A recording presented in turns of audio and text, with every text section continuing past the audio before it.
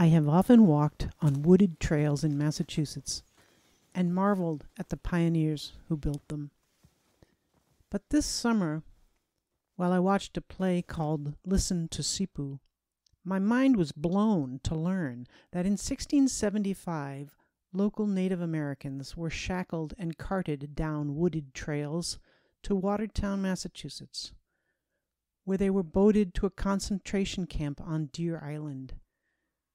Men, women, and children forced to winter in the Boston Harbor cold. I had not absorbed that Native Americans were living near the Puritan settlement, where I am now a member of the First Parish of Watertown.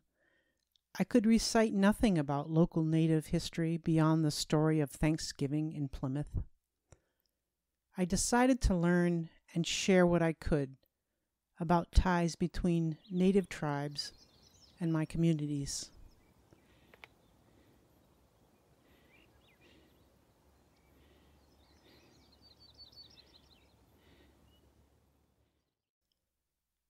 Before the Puritans settled in 1630, Watertown was called Pocumtuc, and nearer where I live in Waltham was called Nonantum. I have family ancestors who settled in nearby places originally called Wompanoag, now Dover, New Hampshire, Winnisquam, now Newburyport, and Massachusett, now Marshfield. I was born in the homeland of the Pequot and grew up in a Connecticut town along the river that was called Pequot, but is now called the Thames. State archaeology reports find that Algonquin-speaking people first began settling in New England at least 9,000 years ago. They migrated north from the Lenape tribes based in the Delaware River Valley woodlands. To put it in perspective, that predates the pyramids of Egypt and Stonehenge by nearly 5,000 years. Artifacts found in this area of Watertown are from the Orient Susquehanna and Wayland projectile styles. All of these types have also been found in locations south and west of New England, indicating travel and common ties in these periods. The regular travel around New England for thousands of years is obvious proof that the well-established trails that I hike and the trails upon which so many of our roads have been built were trod and developed by Algonquin and Iroquois-speaking tribes, eons before any Europeans bravely ventured into the wilderness. If you walk these ancient trails, mindful of the complexities of other known ancient cultures, you can begin to open your eyes to the mysteries that remain. The well-marked trails and gathering places, the sacred images and astrological viewpoints. These were communities steeped in tradition, common culture, acquired knowledge, and organized governments. Hello, everybody. How are you doing tonight? Well, awesome. Hello, everyone. My name is Farris Gray. I am the Sagamore of the Massachusetts tribe of Pocumtuc. It's an honor to be here. Hello, everybody. The word Massachusetts, for us, it means many from the hills.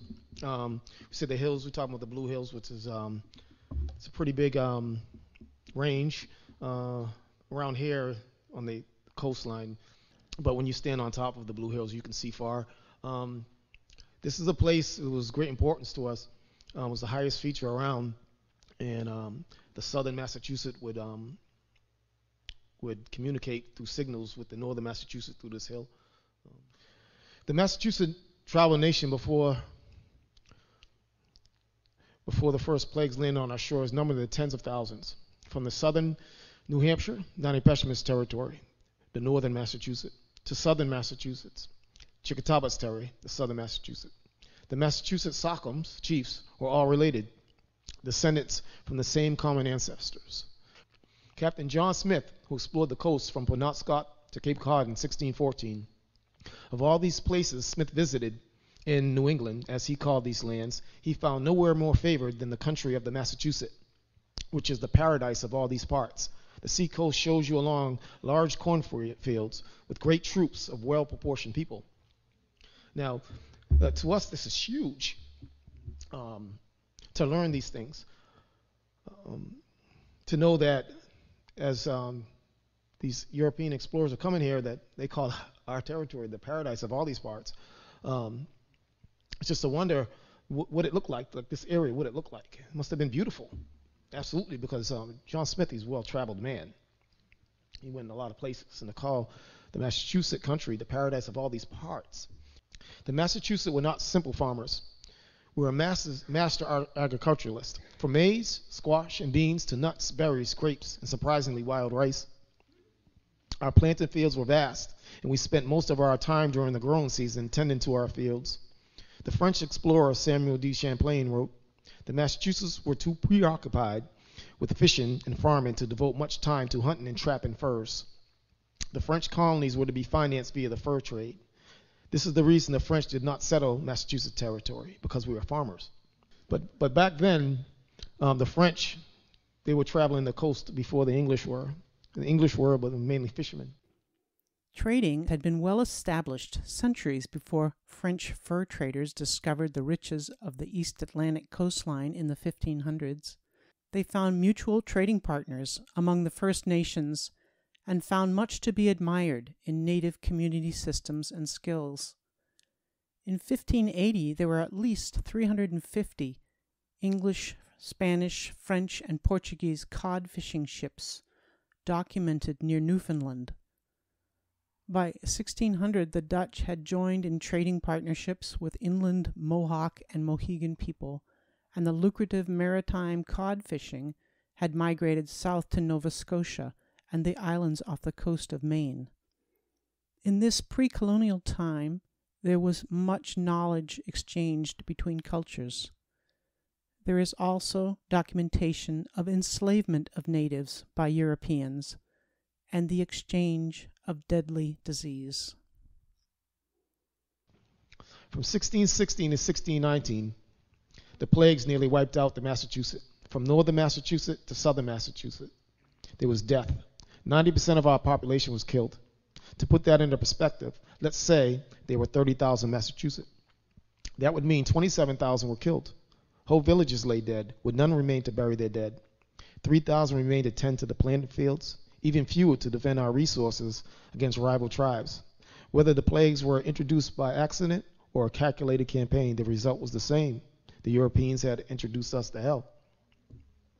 Now, it's exactly what it was if you was a native back then.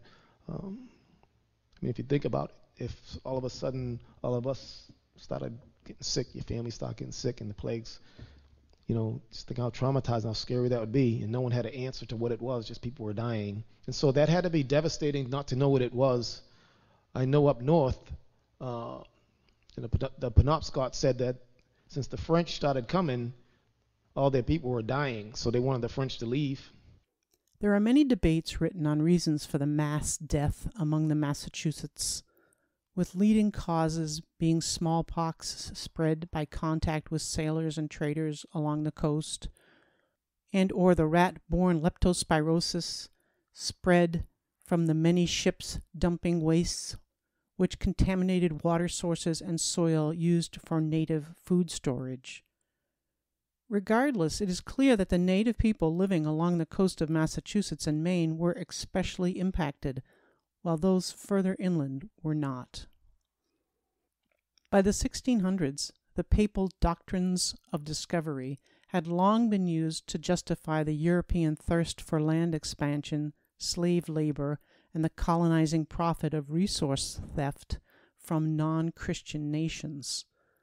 Christopher Columbus is well documented for his mass enslavement, cruelty, and murder of indigenous in the Dominican Republic in search of non-existent gold.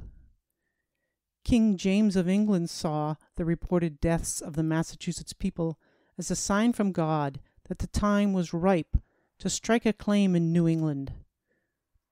Within these late years, there hath by God's visitation reigned a wonderful plague, the utter destruction, devastation, and depopulation of that whole territory, so as there is not left any that do claim or challenge any kind of interest wherein. We are persuaded that those large and goodly territories, deserted as it were by their natural inhabitants, should be possessed and enjoyed by such of our subjects. King James I. When the Pilgrims arrived in Plymouth in December 1620, they discovered that native people had not been fully decimated as promised. While they struggled to build both housing and fortifications in their first 2 months, nearly half of the Mayflower passengers died in the winter cold. They had skirmishes with natives and appointed Miles Standish as commanding officer. But that March the settlers were helped by the Abenaki Sagamore named Samoset. Having learned some English from fishermen and trappers in Maine, he explained the epidemic deaths of the village of Pocumtuc, told them about Tisquantum, the sole remaining villager who spoke English well because he had formerly been enslaved in England. Tisquantum helped the Plymouth settlers arrange a meeting with the Wampanoag sachem named Massachusett, whose tribe had suffered greatly in the plagues. Massachusett, at the request of the English, signed a peace treaty, pledging mutual defense against outside attacks and weaponless trading with the Plymouth settlers. In 1622, Edward Winslow provided aid to Massachusett when he became ill, and the loyalty of the Wampanoag was further secured. In 1623, Massachusett warned Edward Winslow about a possible attack from the Neponset band of the Massachusetts people, whose sachem was Chickatawbit. Chickatawbit controlled a wide area between Dorchester, through the Blue Hills, and south to Plymouth. Many of his people had also died from disease, and it is not known if Massachusett's warning was valid or a power play by the Wampanoag sachem. Regardless, the Plymouth response was to send in Miles Standish, who arranged a peace talk with Chickatawbit's warriors, but then ambushed and killed them, along with several villagers, in Wiscasset, now Weymouth.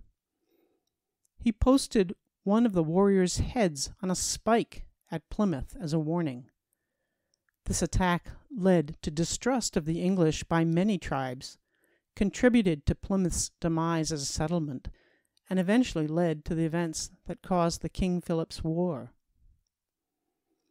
Meanwhile, in 1623, the investors of the Plymouth Company in England, who had financed the new settlement in Massachusetts, grew concerned about the financial success of the Plymouth colony and sent an adventurer named John Oldham to keep them informed of happenings. Oldham played a major role in native relations as time passed. And also by coincidence, in 1623, my mother's original settling ancestor arrived in New England. Edward Hilton was a well-to-do member of the London Fishmongers' Guild. He came with servants, cattle, and settlement tools to a place called Wompanoag, now Dover, New Hampshire, and set up a successful cod drying operation, possibly using native labor. He soon acquired additional land near Eliot, Maine, through a deal with Toronto, Sagamore of the Pennacock. By 1624, John Oldham had apparently grown unwelcome in Plymouth. He was surly, refused a night watch, and angered Miles Standish. Governor John Bradford intercepted letters back to England that Oldham had dictated, disparaging the Plymouth leadership and demanding that non-Puritans should have a voice in all courts and elections if they came as shareholders. Oldham was put on trial for treason and was expelled from Plymouth with his family to Nantasket, where he set up a trading post with natives. In 1625, he survived a shipwreck while trading in Virginia, and this evidently led him to repent and make peace with the Plymouth colony. In 1628, scattered old planters, men who settled land but were not part of colonies, including both John Oldham and Edward Hilton, complained to Plymouth that Thomas Morton at Merrimount was selling muskets, powder, and shot to the Indians. In reality, Morton was attempting to lead a utopian community that treated natives as equal to colonists as long as they accepted Christian teachings. The colony was proving more financially successful than Plymouth in terms of growing crops and trading. Morton had insulted Puritan standards by introducing natives to traditional maypole dance and spring celebrations. Miles Standish was sent in June to stop this dangerous practice. He chopped down the maypole and arrested Morton. John Oldham was then paid by the old planters to escort Morton back to England to stand trial. While in England, Oldham schemed to obtain a grant from heirs of an old patent from King James for the land that he had long admired for trading, fishing, and planting. However, this happened to be a duplicate of a new grant given to the Mass Bay Company from King Charles. Holding a grant for what is now Charleston, Somerville, Cambridge, Arlington, Belmont, and Watertown, Oldham interviewed with the Mass Bay Company trying to negotiate a leadership deal with the company. Something happened to break off the deal, with the company finding Oldham altogether unfit to deal with. The company kept Oldham waiting for a response and rushed a surveyor over to set up structures and lay out a settlement plan for Charlestown, the center of Oldham's claim. Oldham, meanwhile, failed to find capital elsewhere and returned to Nantasket in the early spring of 1630.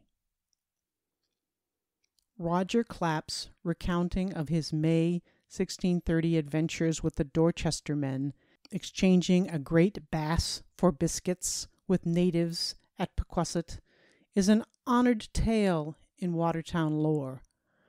What is not often noted is that it was John Oldham, the old planter from Nantasket, who rescued the stranded newcomers, shuttled them up the Quinobacan River, and dialogued with the 300 natives camping there. He convinced them not to approach the fearful but armed English at night. The Dorchester men worked to build a structure at the landing place, but they were not allowed to settle there. On June 14, 1630, the Arabella, flagship of an 11-boat fleet, sailed into Salem Harbor. Among the upper class on board were Governor John Winthrop, Sir Richard Saltonstall and family, the poet Anne Bradstreet, and the Reverend George Phillips, all accompanied by their servants. Also on board was the signed charter from the Mass Bay Company, which stated the principal end of this plantation was to win and incite the natives of this country to the Christian faith. The colony's official seal depicted a sad native imploring the English to come over and help us. In a clear sign that native tribes wished to cooperate with the English, Winthrop notes that on June 16th, the Sagamore of Agawand, named Masconomet, and one of his men came aboard the ship and stayed all day. In an effort to settle old conflicting land claims, one of Governor John Winthrop's first acts was to grant the old planters rights to land where their houses stood. John Oldham was granted the land in Watertown, where the Dorchester men had built a structure, likely because he had moved in. In July 1630, Sir Richard Saltonstall led a group up the Charles River to Pequot and established the Saltonstall plantation with his servants and cattle. With him was Reverend George Phillips, who was named as the settlement minister, and together with 40 men signed a liberal church covenant. Saltonstall was appointed magistrate and justice of the peace. He is often called the founder of Watertown, even though he actually returned to England 6 months later. Also in July 1630, one of the first acts of the Mass Bay Court was to issue fines and then prison for anyone sharing guns with natives. In August 1630, Arbella Fleet member John Underhill was hired to captain and train a militia with the primary duty to protect the settlement from natives, even though there had been no native attacks. He later proved to be highly efficient at deadly warfare against natives. In January 1631, Governor John Winthrop led a group to explore what would be the Waltham territory. They renamed many of the natural features they saw for later recognition, including Beaver Brook, Master's Brook, named for John Master, the oldest member of the group, and Mount Feake for Robert Feake. Some of the western territory around what is now Hardy Pond was occupied by Massachusett, led by Pocumtuc, who was Chickatawbit's brother. And on the family front, in early 1631, Edward Hilton was formally granted the Swampscott patent, giving him lands that contained the current towns of Dover, Durham, Madbury, Lee, Somersworth, Rollingsford, Stratham, parts of Newington, and Greenland, New Hampshire. In March 1631, Sagamore John complained to the Watertown court that 2 wigwams had been burnt by Sir Saltonstall's servant. The court ordered Saltonstall to pay the Sagamore for his loss, which he did with 7 yards of cloth. Saltonstall required, however, that his servant repay him 50 shillings sterling once his servitude had expired. Despite a generous land grant of over 580 acres, Saltonstall left the colony that same month and permanently returned to England, leaving his servants, cattle, and 2 sons. There are countless examples of local Sachem and Sagamore trying to work cooperatively with the English through the court system. In April 1631, Sachem Sohage from the village of Pequot on the Connecticut River near Hartford visited Governor Winthrop, seeking to have some English settle on his land. At the time, his Wongunk tribe was in conflict with the Pequot tribe, who wanted control of the inland Dutch fur trade, and the Wongunk were seeking colonial support. That same month, the Watertown militia was officially established. Men between the ages of 16 to 60 were required to serve in the militia to supply their own weapons. The training day began and ended with a sermon conducted by the minister, Reverend George Phillips. Training was serious drills, as the Puritans felt threatened by surrounding native tribes. In May 1631, the court in Watertown voted that only approved church members could be named as freemen and be given the right to vote. Just prior to this, John Oldham, not a church member, was granted freeman status. Oldham is listed as one of the original founders of Watertown. In 1632, Edward Hilton first profited from sale of his land in Dover, when a group of Puritans from the Mass Bay Company informed him that they had a duplicate land claim. Hilton was eventually given land in Exeter, New Hampshire, where he built a farm that remains in the Hilton family today. In 1633, Sachem Chickatawbit died from smallpox. The Massachusetts tribe today believes that smallpox may have been spread on blankets gifted by the English as a way to weaken the still powerful tribe. In September 1633, John Oldham traveled across the native-built Old Connecticut Path to visit Sachem Sohage and was treated kindly. He returned with hemp, beaver, and black lead. That same year, the Wongunk tribe was greatly weakened by a smallpox outbreak, as were the nearby Pequot tribes. In 1634, with the Watertown residents struggling to feed themselves, Oldham traveled by ship to trade with the Narragansett of Rhode Island and returned with 500 bushels of corn. In May 1634, after the freemen of Watertown had successfully argued for no taxation without voting representation in the general court, John Oldham was sent as one of 3 representatives for Watertown to the first General Court of Delegates.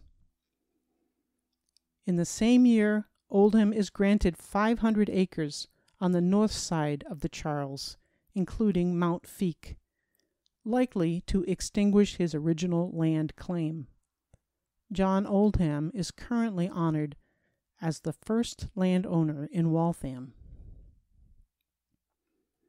In September 1634, Oldham led a party of 8 men down the native trails to the wide-stretching lowlands and the gentle ridge that he had visited the year before, the place called Pequot. They built a few huts and later a meeting house and renamed the place New Watertown, now Wethersfield, Connecticut. In 1635, Oldham led another group of 20 settlers to this new settlement, including a young minister named John Sherman, who had preached a few sermons for Reverend George Phillip. Sherman was named the magistrate at New Watertown. In 1636, the majority of what is now Waltham was divided into 120 plots of varying sizes and was given to the 120 church member freemen in what was called the Great Dividends land grant. This caused great conflict between freemen and non-church members. In July 1636, John Oldham earned one final memorial monument on Block Island, as his bloodied body was found on his ship, killed by the Manassas Narragansett. It appears that Oldham was deemed traitorous for trading both with the Pequots and the Narragansett, who were enemies in an economic power struggle over English and Dutch trade. In August, troops that included Watertown militia members headed to Block Island, where they burned 7 villages, killed 14 Manassas, all the dogs, and captured several children. Then they decided to attack the Pequot in Connecticut, who were not involved in Oldham's death, and they burned a Pequot village along the Pequot River. In September, the Pequots retaliated by attacking a fort in Old Saybrook and killed a handful of villagers in various skirmishes. In April 1637, the residents of Wethersfield evicted the resident Wangunk tribe, who fled to the Pequots. The Pequot attacked the town, killed 9 villagers, and captured 3 women. Among the settlers was Magistrate John Sherman. Connecticut declared war on the Pequots, and Mr. Sherman is listed on the war order. In May 1637, Captain John Underhill, along with Narragansett and Mohegan allies, led an attack on a Pequot fort in Mystic, Connecticut. Ultimately, they burned the fortress village, trapping all the Pequot inside, killing over 400 men and women. Following various encounters, Underhill claimed that the English kill more than 400 more as they retreat to ships. By August 1637, after numerous battles with native village burnings and the death of hundreds by battle or execution, the Pequot Massachusett was finally captured and killed. Some Pequot women and children were given as slaves to the Narragansett and the Mohegans. Others were enslaved in the West Indies, where today on St. David's Island in Bermuda, most of the residents claim Pequot heritage. As it happens, in November 1637, my original Tappan ancestor arrived to help settle Newbury, Massachusetts.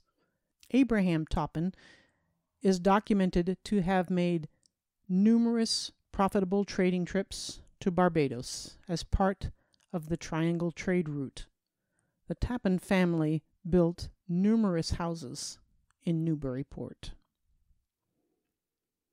By July of 1638, all remaining Waltham land was divided up into much smaller lots and granted to non-church members in what was called the in lieu of township grant.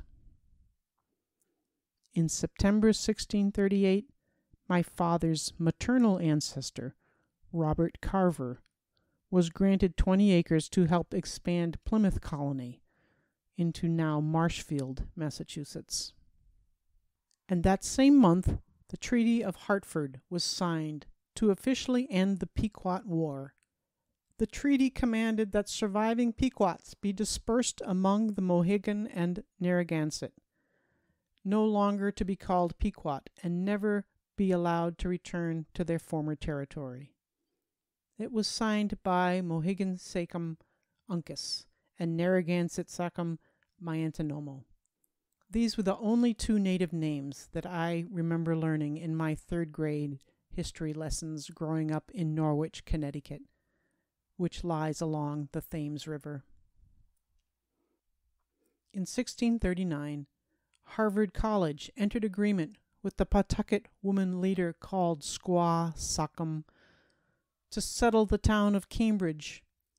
She insisted that her own village on the Mystic River and her community's subsistence rights on the headwaters pond be respected. Nipmuc and Squaw Sachem. Nipmuc was the supreme Sachem of the North Shore before and during the plagues, ruling over a larger area than any other. Many Sachems paid tribute to Nipmuc, including some Nipmuc.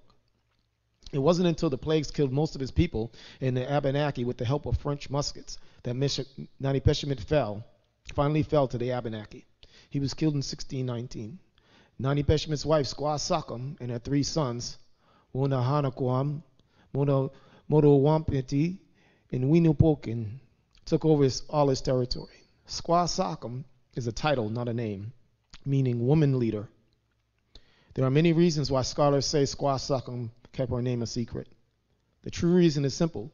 She didn't want any European to know her name. Life for Squaw Sachem after her husband was killed must have been extremely difficult.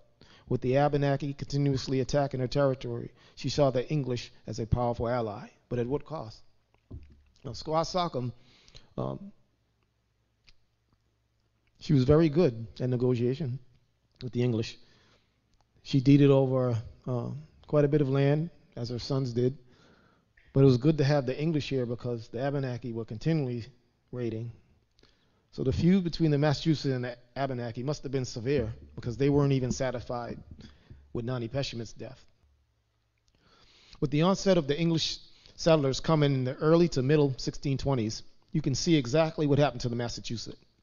From a once numerous and prosperous tribe, our territory was being invaded from all sides. It seems like Captain John Smith was correct.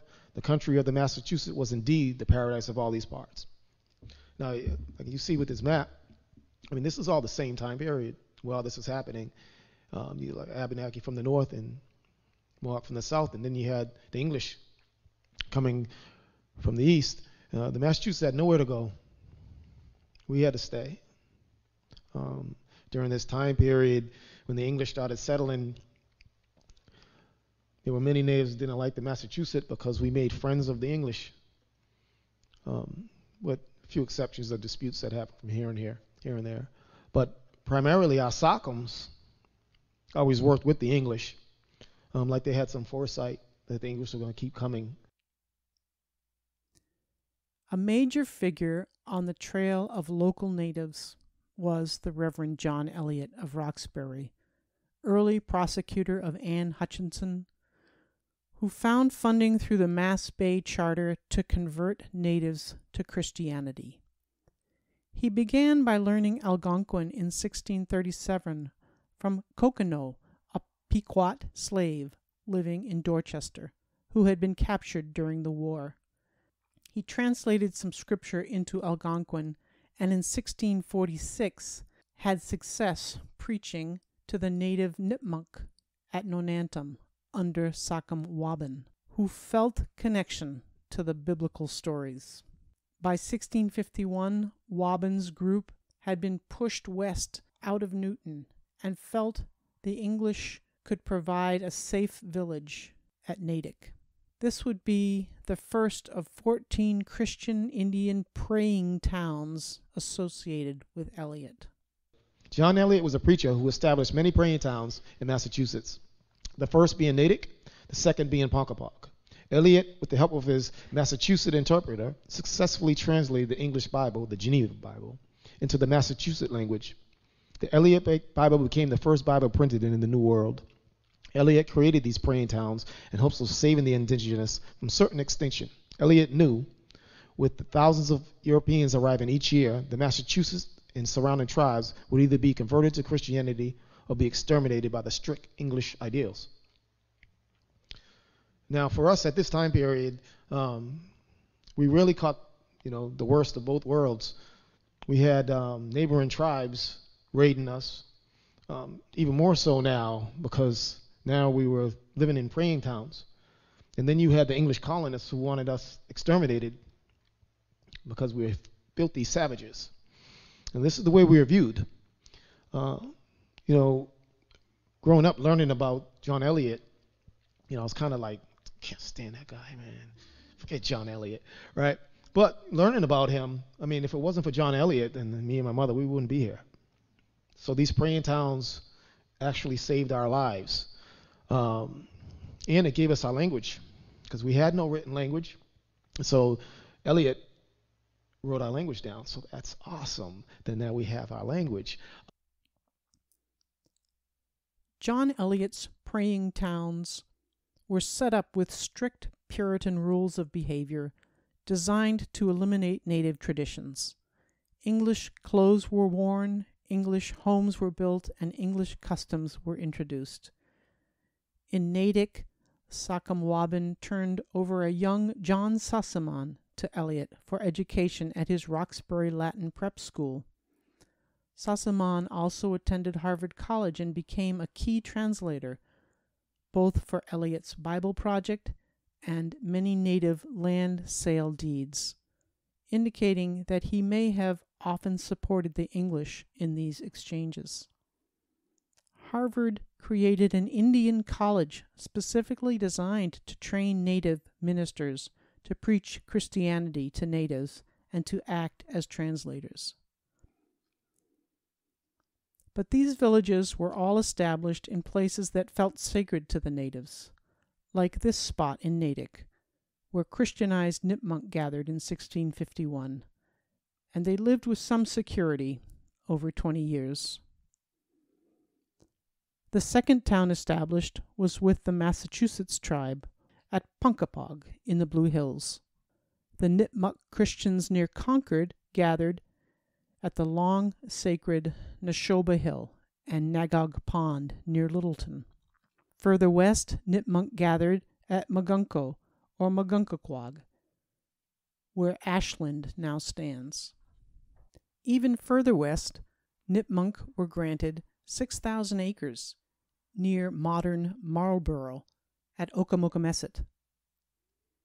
In 1654, a group of Nipmuc formed a Christian village by the long-inhabited pond named Machag near the Nipmuc River, renamed Blackstone after a settler. In modern Grafton, the Nipmuc were granted 7,500 acres for the village of Hassamaneset. One resident named Warus was called James the Printer and was the major contributor to the production of Eliot's Algonquin English Up Biblum, which was published in 1633. The late 1630s was a time of continuing settlement expansion by the English. In 1665, my direct ancestor Isaac Tappan, son of Abraham, moved with his brother Abraham as original settlers to Woodbridge, New Jersey. This was the ancestral homeland of the Algonquin-speaking Lenni Lenape people, which translates as the original people, but who the English called the Delaware. This English expansion would lead over time to continued forced migrations west for the Lenape through New York, Ohio, the Indian Territory, renamed Indiana, and even further west to Oklahoma. In 1669, to the north, Christianized Pennacock gathered at the village of Wamasett on the Merrimack River, near modern Tewksbury. As western expansion continued into the 1670s, 6 more praying towns were established, just as the settlers moved west along the old Connecticut path. These Nipmuc villages were at Chubunagagamug, or Webster Lake, near Dudley, Watong Pond, near Sutton, Pocumtuc at Lake Quisigamund, near Worcester, and 3 villages along the Quinebaug River in Connecticut, Wabaquasit near present-day Woodstock, Quinetesset near Pomfret, Connecticut, and Menexit near Thompson. But John Eliot's multiple-decade effort to protect natives through Christian assimilation came to a crashing end in the year 1675, when John Sassamon's frozen body was found drowned in the Aswampset Pond in January. Sassamon had served as a translator, scribe, and legal representative for Massachusett's Wampanoag son, Metacom, who was also called King Philip.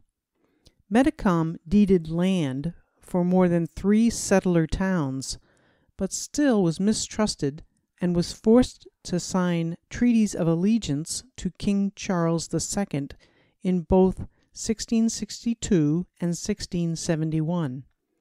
As years passed, English land demands continued, and the long cooperative Metacom grew to feel that the only hope for native sovereignty was through resistance. John Sassamon reported to Plymouth that Metacom hoped to organize other tribes against the English. After his body was found, whether accidentally drowned or murdered, the English court quickly convicted and executed 3 Wampanoag supporters of King Philip for assassinating Sassamon.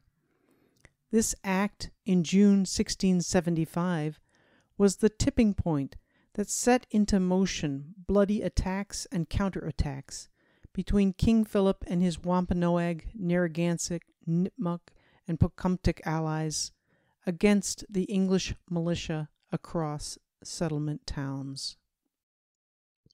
And so it was in October 1675. The Massachusetts Council ordered that all the peaceful Christian Indians from the praying villages be confined in a concentration camp on Deer Island. It was the ultimate betrayal for those natives who had believed that the Puritans would protect them through Christianity.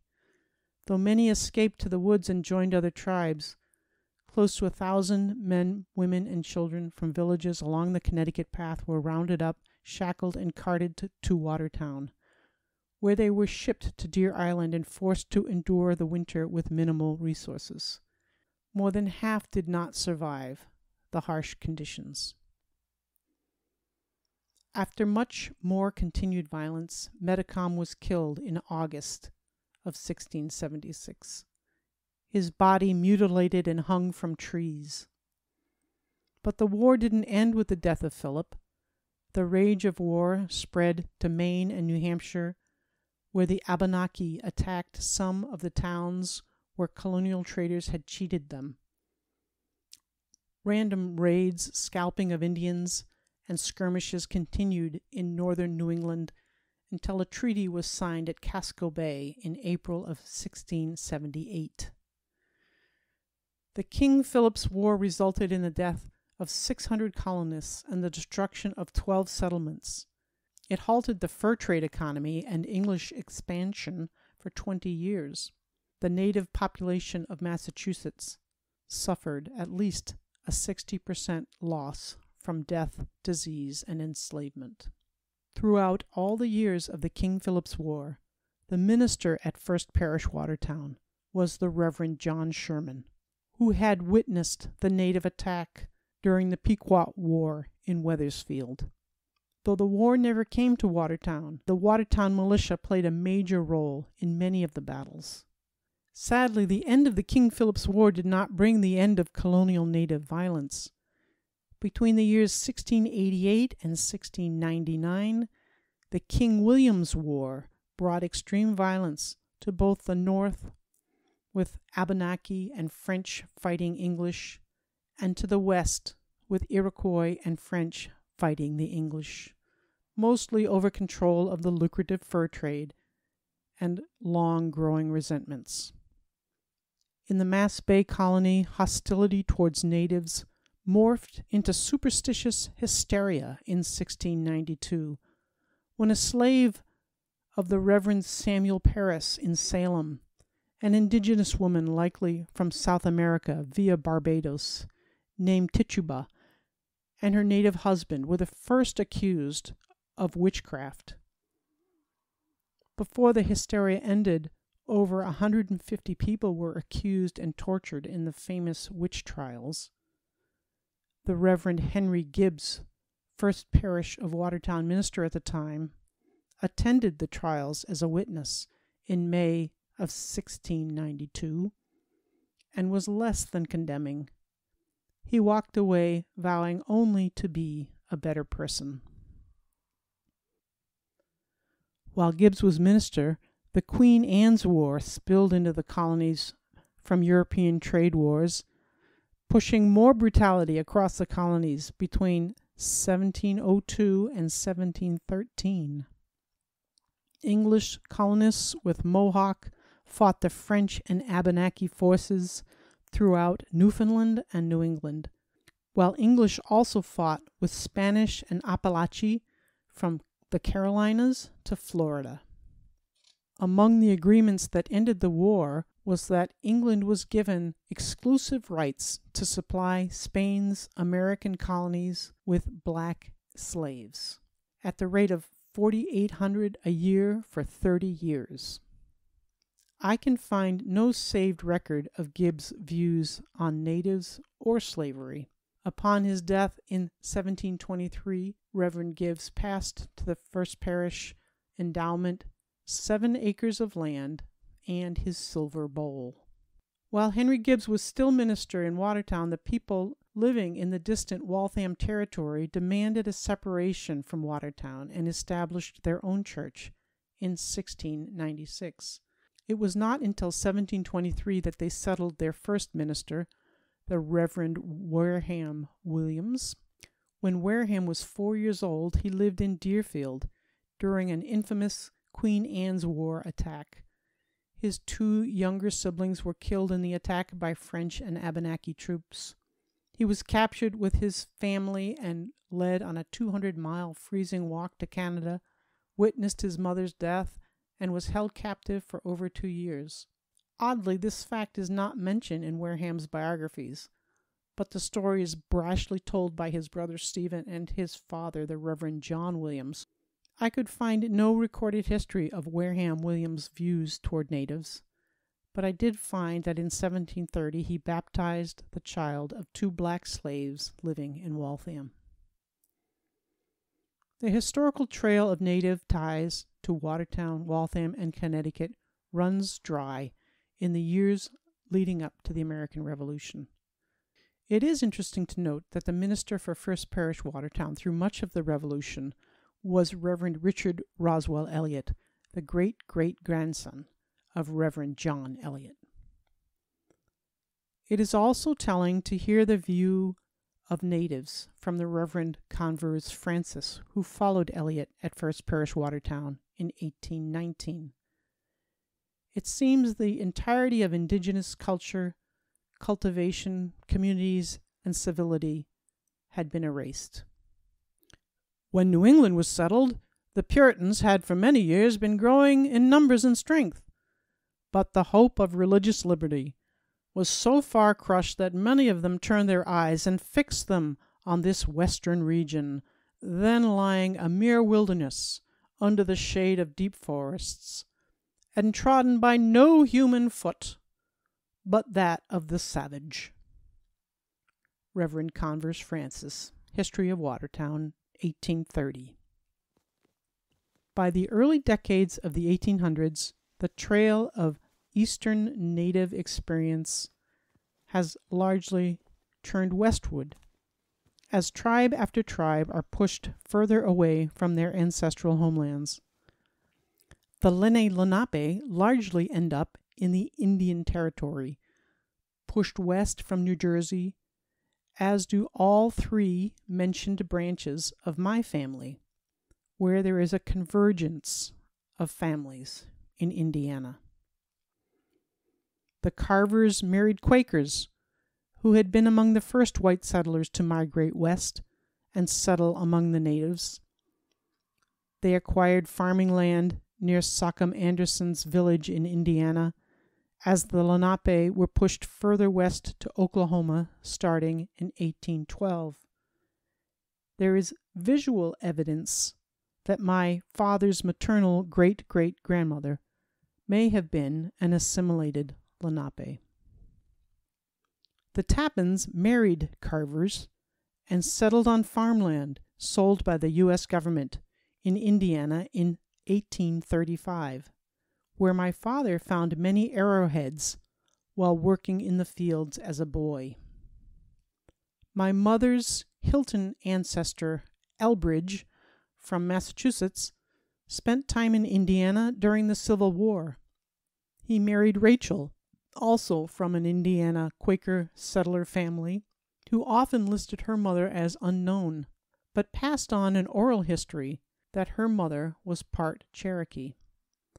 Along a genealogical trail, I have found that my mother's great-great-great-great-grandfather is likely a noted Cherokee Sockham Ohlone Black Fox, who was forced to sign the Halston Treaty in 1792, which placed the Cherokee in Tennessee under protection of the U.S. government.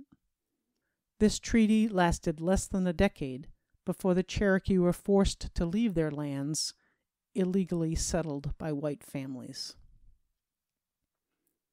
I share these links between my family and native tribes to illustrate the point that for many natives, assimilation into white families, either forced or by choice, was likely a sad path to survival, perhaps given no other options, one that guaranteed a complete loss of ancestral family ties, culture, and identity. There is no question that every branch of my family tree benefited greatly from the acquisition of land and the wealth that this generates. As demonstrated by settler John Oldham, land equals power. All settler families of Waltham, Watertown, and Connecticut have generationally held the keys to community power. Even low-income Indiana farmers during the Great Depression had the sustenance of the land to support them. The first parish of Watertown continues to prosper largely due to an endowment passed on by landowners. Harvard University now has the largest endowment of every academic institution and owns an ever-growing 5,000 acres of land throughout Massachusetts. I have personally visited 2 former native villages in Ashland and Concord just this summer, both acquired by Harvard through dubious land deals.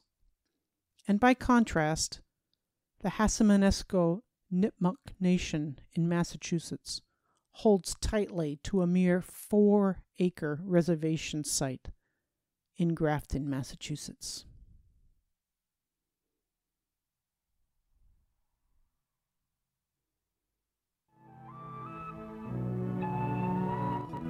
Mother Earth cannot be owned. The people were the caretaker, the steward for Mother Earth, seeking harmony for what they needed and what was good for their mother. And the people were called the Nipmuc, the freshwater people. Well, I was Nipmuc before being Nipmuc was cool, and it definitely was not a cool thing. And all the kids in the neighborhood used to gather on the bulkhead at our house in Woonsocket and listened to, because they all listened to my grandmother's stories. All their friends in the neighborhood came over because she, you know, she'd just sit there and tell them stories for hours and hours. We love this part of the world of New England, Turtle Island, and the knowledge that there were people who would have the power to just pack us all up and send us out west someplace was a big danger hanging over our head, a very real danger, and it was a very real possibility. And at this time frame, your ceremonies, your language, what happened to them? Basically, in today's terms, it would be called underground, and in large part, I think we probably all agree, it was basically the Narragansetts who helped to preserve that, because they did retain a fairly large land base compared to the inland peoples, and they maintained continuity of not only the spiritual ceremonial activities, but they were free to speak the language, where if you survived by managing to somehow deal with the situation of living in the white towns, as they called them, it was against the law to speak the Indian languages. So the only way to maintain contact with your identity was to have these almost like clandestine gatherings where it was okay to be yourself. There was kind of an ethnic cleansing with a pen going on. And it was, if you did not have white skin, you were considered black. And a lot of times, I mean, even today, you go into the town halls and you see where people have actually written over the records, where it was put in that they were Indian, and someone went in and wrote black over it. And you can actually see in censuses from time to time where they may have been Indian in the first 3 censuses, and then the last 6 of their life, they're considered black. But you also notice something else on those censuses, that they were together here, and they're still together here. It hasn't mattered what people have decided to do, you know, how they wanted to do what they wanted to do. We've stuck together. Wanikisak, Natasui Sonkwabin, Nutamas Masapiak. Hello, my name is Paula Peters. My traditional name is Sonkwabin, and I am from the Mashpee Wampanoag tribe. I have the privilege to speak on this occasion from my ancestral homeland, the land where Wampanoag emerged from the roots of the great white pine more than 12,000 years ago. As much as this land has changed and developed, I cling to the small bits of it that are left to me, like the tuft of green weed that fights its way through a crack in a concrete sidewalk, drinking seeped rainwater and reaching for the sun. It was not, as William Bradford described, a vast and unpeopled country that he said was fruitful and fit for habitation, being devoid of all civil inhabitants, where there are only savage and brutish men. My ancestors were not brutish or savage. They understood the interplanetary significance of the sun and moon to Mother Earth in establishing a cycle of seasons for growing, harvesting, hunting, and preparation. They were people who managed their presence on Earth to be in balance with nature, sustaining themselves without starving the living world around them. Their spirituality centered on the circle of life and their place within it. It was a way of life and worship those pilgrims sought to eradicate from the moment they arrived. In establishing a colony, there are those who make a new life for themselves, and there are those who are colonized. Colonization brought us expanded horizons. Colonization brought us novelties, glass beads, a kettle and a hoe. Colonization took advantage of our kindness. Colonization brought us disease. Colonization brought us firearms and alcohol. Colonization took our land. Colonization buried our children in unmarked graves. Today, there are as many as 5,000 Wampanoag who are part of 2 federally acknowledged tribes and several small bands living in the Commonwealth of Massachusetts. We are both contemporary and cultural, and many of us continue to practice our traditions in the ways of our ancestors.